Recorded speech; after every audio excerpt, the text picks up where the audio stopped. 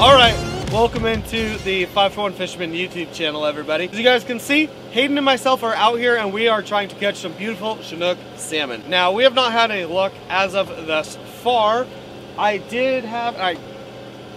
think Hayden might have got it on camera when we were like way upriver a ways. We had like a weird, I don't know what it was, but it's really weird. I told you guys we saw somewhere actually kind of around right here where we are, a salmon got absolutely destroyed by a sea lion. There's bait fish jumping everywhere.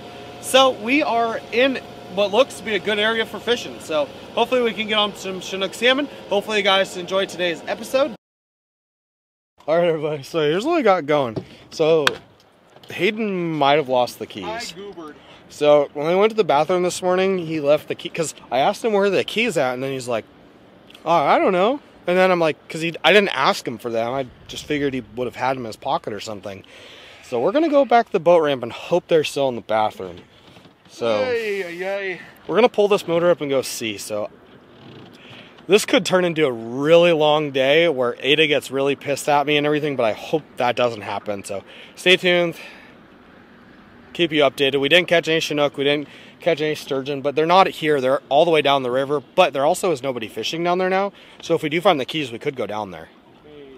But anyways, we'll don't pull it up. I'm gonna pull it up myself, but we'll figure it out. So stay tuned. See you guys here in just a few minutes.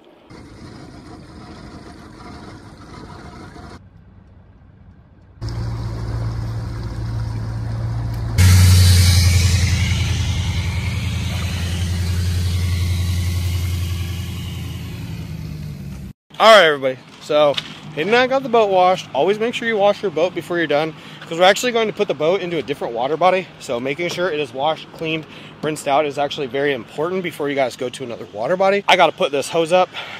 It's still running for some reason. Stay right here.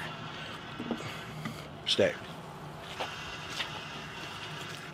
Okay, well, anyways, you guys can stay right here, but that's going to run out whenever it decides to run out. But Hayden and I are actually going to jump in the truck. We're going to go to another river. We're going to hopefully catch a couple fish, so stay tuned. We got about probably an hour drive or so to the next river. So, yeah, hopefully you guys are enjoying this episode. Losing the keys was kind of exciting, but all in all, not too bad. So, we're going to go ahead and jump in the truck, head to the next spot. Stay tuned. What are we doing? Chinook. But what are... You can't just be like, we're Chinook fishing. Well, how are we Chinook fishing? Bobber and eggs. Where? The river. At What the top part of the river? Tidewater. Okay, that's what I was asking. Goodness, you're not good at this, dude. All right, ladies. We made it to our, I guess, second location of the day. Hayden is going to be back in the boat, and he's not going to be leaving the keys this time. So you guys don't need to see us get the boat unready. We already did that, but we're going to get the boat unready, drive upriver, go to the top of Tidewater, see if we can catch some Chinook. Because I actually sat out here yesterday for about 15 minutes and I saw, what did I tell you I saw? You saw 5 so I saw 5 fish confirmed jump, 1 adult, 4 jacks, and I saw a bunch of wakes, and obviously you can't tell what they are when they're waking underwater without glasses. So we are gonna just go try to dangle one up, so stay tuned. It looks like it's gonna rain. Yeah, I know. It feels like it too. Yeah, it's really windier, a lot windier than it was all the way at the beach. So yeah, stay tuned. We're gonna get this bad boy launched. See you guys up there. God, I hate using bathrooms like that. They're always so gross. I know that a lot of you guys would agree with me on that one. Those things are nasty. Well, we're down here. We're out here. We're gonna go fishing, so stay tuned. See you guys at the fishing spot. There's no fish. Steelhead gear, 541, SALMON. Saves you no money at all. Just kidding.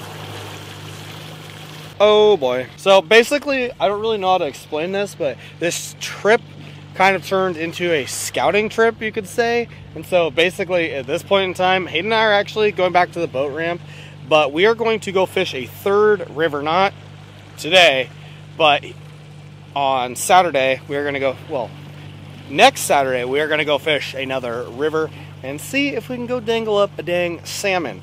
And it is still early September, so I don't really have a whole lot of hope for it, but we will see what we can do. And you got anything else to say?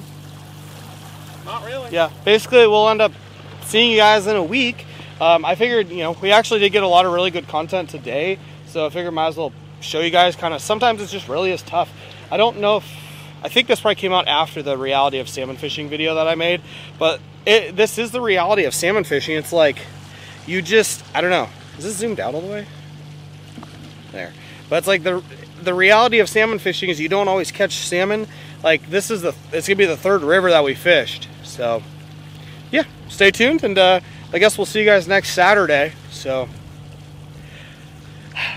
hopefully you guys see this. Obviously, if you guys see this video, then we end up catching a fish next Saturday. But if you guys don't ever see this, then you don't ever see it. So stay tuned. See you guys next Saturday. So Hayden and I ended up not catching any fish, and we've gone out on like 3 different fishing adventures. So basically the point of the next part of this video is going to be why you should take your wife fishing. And I know that sounds really weird, because I know a lot of people, you know, they make like a little special trip here and there, but what ends up happening is girls are just good luck. I don't know why, but like a lot of the time when I take Ada fishing, I end up catching amazing fish. The videos always just do so much better. So I figured, heck, let's take the boat out and let's go see if we can get a salmon. Now, Ada's actually never caught a salmon bobber fishing before. So that's what we ended up doing, which I'm going to show you guys that clip here in just a second. It was pretty freaking crazy, if I do say so myself. And when you take your wife fishing, it's just a different experience. Like, you're out there with your family, and I don't know, you're with the person that you care about the most, so it always just ends up being a really good time. And yeah, we end up having a really good time. So let's go ahead and roll on with this clip. Hopefully you guys enjoy. Just let me do what I want to do. Go and shallow up. Look at that. Freaking, it's not a herring. Yeah, shallow up. You want me to do it? Yeah, the shitty thing about this spot is like when you mend your line, it just drags you out of the fish. They're all still down there. They don't go very far. Set the hook! Set the hook! You got him? Yeah. Devin, what do I do? Reel him in.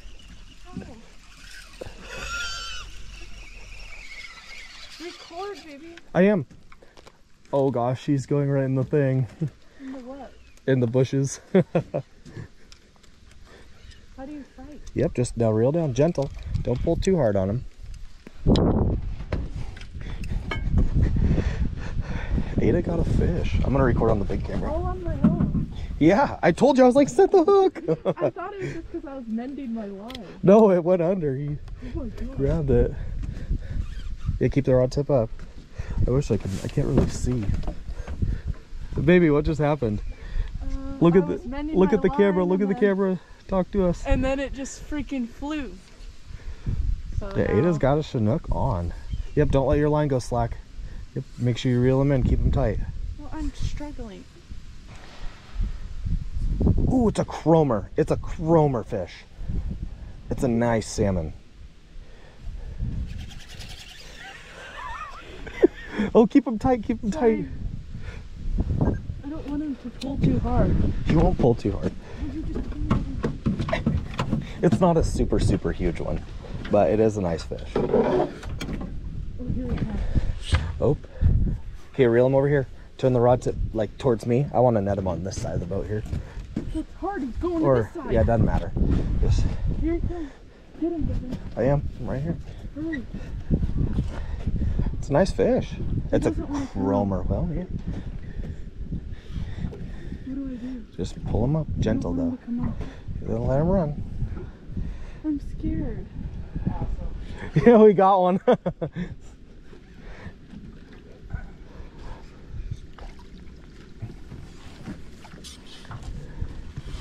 Yep, and then like lift your rod. Okay, yep, lift towards me. That's a nice fish. Nice Chinook. Can we take a picture? Is it a... Is it a lady? I don't know. I think it is a hen. Okay, well let's kill it then. Yeah, you might as well keep it. I'll tag it if it's a hen. I'm pretty sure it is. Okay. Does that mean I'm limited out? No, you can keep 2. Hopefully you guys enjoyed today's episode. I had a great time filming it. I know that Ada had a great time filming it as well. Hayden and I, obviously we went on a few fishing adventures and we came up empty-handed every single time. But that doesn't mean that it's, you know, for a loss, you could say. It's still a good time. You're still out enjoying yourself. It just proves that salmon fishing isn't always easy. So you guys can tell in this video, I clearly didn't catch a salmon, and Ada did. So it just shows you that on any given moment in time, you can take any of your friends, your family, your wife, whatever you want, your kids out fishing, and they can have a good time. You could have a good time. So with that, I just want to tell you guys, try something different. Take your family out, take your friends out, just have a good time fishing. Go out, go enjoy it. It's not always about catching fish and taking fish home. There is so much more to the experience than just, you know, keeping a fish and taking it home. You know, we're only allowed X amount of fish a year. You can go catch and release more fish. You know, you can go have a good time. You can see the beauty of all of it. So thank you guys for watching. We'll see you guys on the next fishing adventure. Until next time, peace out, everybody.